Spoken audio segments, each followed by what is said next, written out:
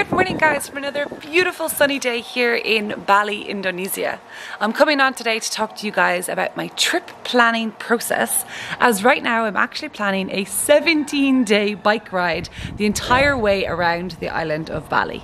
So it's hard to believe I've actually been back in Bali almost 1 month already, and as I haven't actually found a long-term villa to stay in and I need to move out of this villa that I'm in right now on Saturday, I thought that I might just head off for a few weeks, see some of the island and see some of the sort of bucket list places that I've always wanted to visit. Because even though I've lived here in Bali for, I guess, on and off for 3 to 4 years, there's a lot of places on this island that I haven't seen. I've never been to the far north, I've never been to Munduk, and I've never been to the far west of the island. So these are some of the more, I guess, remote and less visited parts of Bali. So I thought it would be really fun to head off on my bike for about 2 weeks, maybe 16 days, and do one big loop the whole way around the island. So this is actually a pretty adventurous solo trip that I'm planning. I've never done a bike trip this long before, and there really are quite a lot of logistics that I need to think about, such as it's currently rainy season in Bali, so I need to figure out how I'm going to stay dry on the bike, how my belongings are going to stay dry, how I'm going to stay safe as it's like a solo trip and I'm going to do the whole trip on my scooter, on my motorbike, and also where am I going to put all of my belongings, because I don't really want to have a very big backpack sitting on my back for hours and hours every day as I drive around the island. So I'm trying to sort of weigh up my options at the moment, and then on top of that I'm also starting to plan my route. So I'm trying to figure out, where do I want to go, where do I want to stop, can I find any super cool unique accommodation, and I just thought I would share this entire planning process with you guys. I'll also show you a map of Bali, I'll show you the places that I'm thinking to go, and I'll bring you around as I'm running my errands, preparing for this trip in like 2 or 3 days. So I need to go to a big sort of hardware store where they sell luggage boxes for the back of scooters. I also want to pick up some packing cubes and some little pouches to put my passport and documents. And I also heard of this store called Motor Adventure Bali, and they do long-term rentals, and you can also rent luggage boxes and accessories for the scooter. So that is about a half-an-hour drive from here, so I thought I would go over there, check it out, and see if one of their bikes is suitable for my trip. Okay, so let me start by showing you a map of Bali here on my computer and showing you the places that I'm planning to go on this 17-day solo bike adventure. So I live here, which is in Canggu. It's where all the sort of digital nomads live, and I plan to set off from here Saturday morning and drive up to Ubud. I will spend 2 nights, I think, in Ubud town, and then I'm going to head north to Tegalalang, which is the terraced rice fields and a lot of beautiful water temples and stuff like that. I might spend an extra day or 2 in the general Ubud area. Then I'm going to head to Munduk up in the mountains, lots of waterfalls. Then I'm going to head to Lovina, which is the north coast of Bali, before taking the coast road going the entire way over to West Bali and West Bali National Park. I then will take the southern coast road all the way back towards Canggu, probably stopping off in Madui or in Balian Beach along the way. Right now I only have 2 days until my trip, and I have quite a lot of errands I need to run. So I need to go drop off my laundry, and then I'm going to have to pick up my laundry. I need to pack up the clothes and belongings that I'm not bringing on the road trip and drop them off at my friend's house. I want to go to Ace Hardware and to this Motor Adventure Bali place to check out their bikes and their luggage storage. And really I've just got a whole list of things that I need to do to prepare, and obviously I need to move out of this villa before I can head off on this adventure. So let's get started.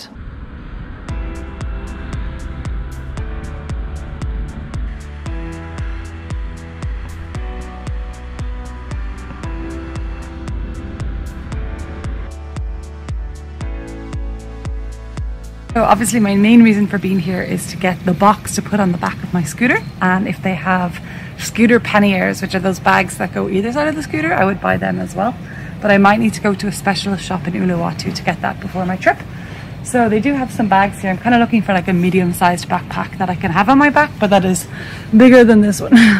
So there's some luggage options here.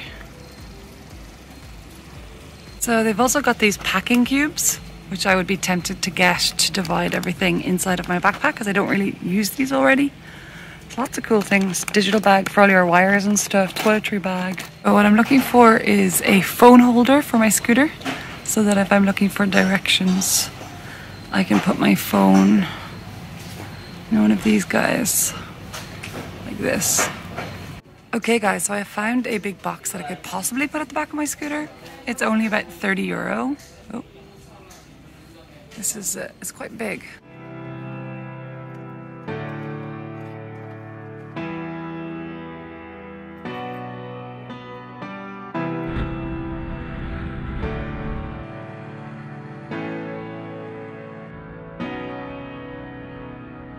Okay guys, so I've come here to Motor Adventure Bali. This is a bike shop here in Bali where you can buy luggage boxes, you can buy panniers, lots of stuff to do with motorbikes and big motorbikes. Not so much for my little Scoopy. So I'm thinking maybe I need to upgrade my Scoopy to like an NMAX or something just a little bit bigger before I do this trip. But I'm gonna go inside now and check out what kind of things they have and if there is something within my price range. So these ones look about the right size. These ones are like 850 or 750.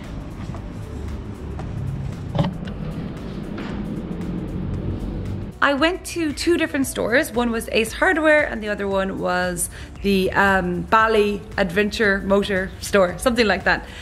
Both of them do sell the luggage boxes. They were quite expensive. At one place it was 600,000. The other place was 800,000. Those birds are very loud. But you also needed a bracket for 350,000, I think it was, to attach it to the back of your bike. It also sounded a little bit complicated. Like I had to take a bracket off the bike I had rented from some guy down the road here, and then I would have to go back at the end of my trip and they would take their bracket off, which I bought, put the old bracket on. It just seemed like a lot of things that I would need to do. So then the other option is just to rent a bike from them directly, and if I do that, then the luggage box will be included on the bike. There'll also be a phone holder, and it's also quite a big bike, like much bigger than the ones I'm used to driving, but it has more storage underneath the bike and it would probably be a little bit better and a bit safer for doing a big trip. So I'm starting to think now that that's my best option, and I'm going to send them a message and see if they can have a bike ready for tomorrow for me to pick up and use.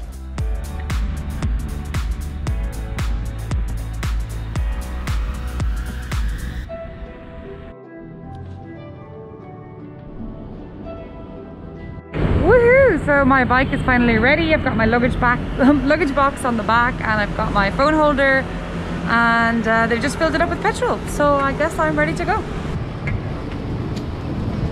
So guys, this is my bike. Got my luggage box, got my little phone holder.